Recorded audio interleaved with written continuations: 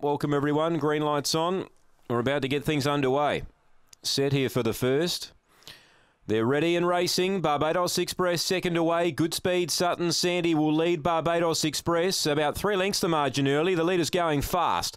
Third placing Sabon Panther, and then New Year Tears back in fourth as they swing into the home straight. Second last Springvale Anna and Shan's Jinx last of all. Well, the leader Sutton Sandy rolled off the rail and presented the run there for the favourite. Barbados Express took it and now darts a length and a half clear. Back in third was moving up Sabon Panther. New Year Tears 2 lengths away fourth. He's got some work to do. 3 lengths away to Shan's Jinx and Springvale Anna. Barbados Express going well, led by 2. Sabon Panther not done with. New Year Tears runs on now. Barbados Express a length and a half clear though and holding the opposition. And Barbados Express leads and wins from either Sabon Panther or New Year Tears. Won't be much in that.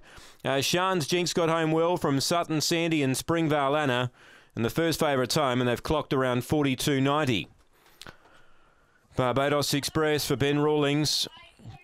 Well, she didn't lead tonight, but she lobbed second and she took the lead a lap out. She got clear. She's hard to get past when she leads Barbados Express, and she wins from Sabon Panther number 8 and 2 New Year Tears in third.